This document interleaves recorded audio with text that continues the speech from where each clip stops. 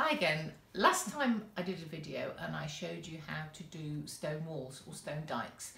Today I'm going to show you how to do castles because it uses exactly the same principles. So if you come here, so this is how we do stone dikes. I said if you haven't watched the video, go back and seek it out.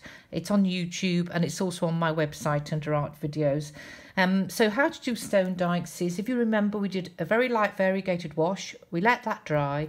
We put a broken wash on the top of that. We let that dry. And then we put the shadows on. Three completely different processes. And that's exactly the same as castles. So here we are, we've got our castle. First of all, you have to ignore the fact it's got details like windowing and ignore the fact it might have a shady side. A suggested colour palette, again, it's the one I often use and it just goes great for any type of building. And you'll see here, I've mixed this up very dilute. Here's the ultramarine blue and there's the burnt sienna and there's the yellow ochre. You can mix those two up a bit or you can keep them separately. Last time I mixed them up, this time I've kept them a bit separately. Right. Variegated wash, done this before. You must have your board at a slope and use whatever brush you're comfortable with. I'm just going to put in quite a big brush. Look, loads of paint, loads and loads of paint. That's right, just needed my rag. Then we go into the next colour. In this case, it's ultramarine blue. Can you see I'm putting tons and tons of paint on? Then into the next colour, which is burnt sienna. And what I'm allowing it to do is just to mix on the paper. I'm just introducing the paint to each other and it's doing its own thing. If you find the brush is too big, then just go down a notch. As you see, it just obviously takes you a bit longer, but same principle. So we take that all the way down. If you find it starts to get a little bit too bobbly, just pick it up a bit. If it starts to mix too much, remember I told you last week, you can just actually paint with a bit of water and that just gives it somewhere to mix, otherwise sometimes it over mixes. So you carry on right down to the bottom and I'll just do that very quickly.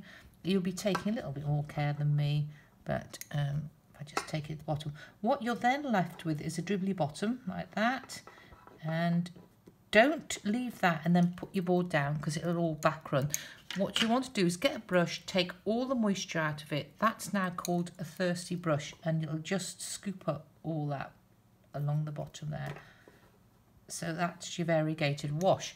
Right, so let's put that to one side. So let's say that's completely dry now and you've got something like this, slightly bigger castle here. So as you can see, I've ignored the windows, I've ignored the shadow. What we need to do is put texture on. So here we are. This time I've got, if I can find it, quite a small brush because I'm wanting to do some textural bits on the stone. Quite thick paint and I don't want a lot on it. It's this, we've done it before, it's this dry brushwork. We're wanting something like that.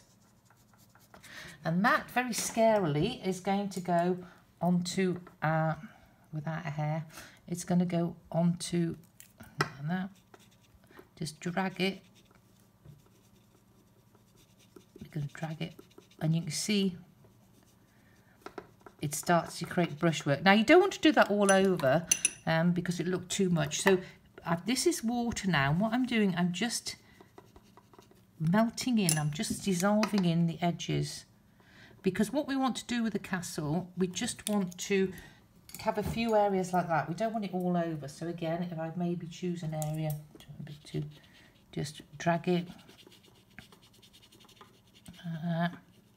What I also like to do is just with a small brush, maybe start to just create a little bit of stonework as well. And then drag it. And then again, just dissolve that out with a bit of fresh water. So you choose a few areas. Look, this is one I've done. I mean, obviously I use a much brighter palette, but you can see I've painted this area here, I've painted that area there, and I've left quite a lot of it just as it's the initial wash. You want some areas of texture, and what happens there is your brain will just kind of fill in the rest. Finally, let's just say that's all lovely and textural. You've then got the shadows. This is the scary bit.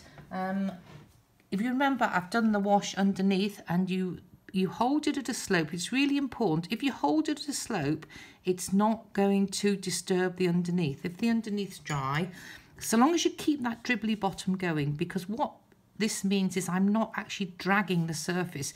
If this paint I was putting on the top was too thick and too dry, what it would do, it would drag the surface off and you'd get a horrible muddy mess.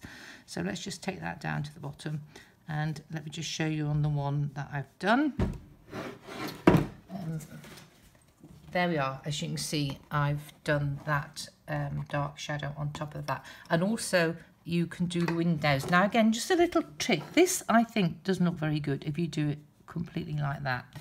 What I think looks much better is if you take, if you draw a shape in it and then dissolve it with a bit of water.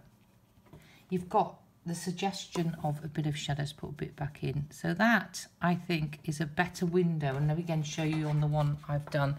That there is a much better looking window. It looks like it's got depth than just that. So that's it. Castles. Many castles in Scotland, so go out and paint them. Bye-bye. Thank you.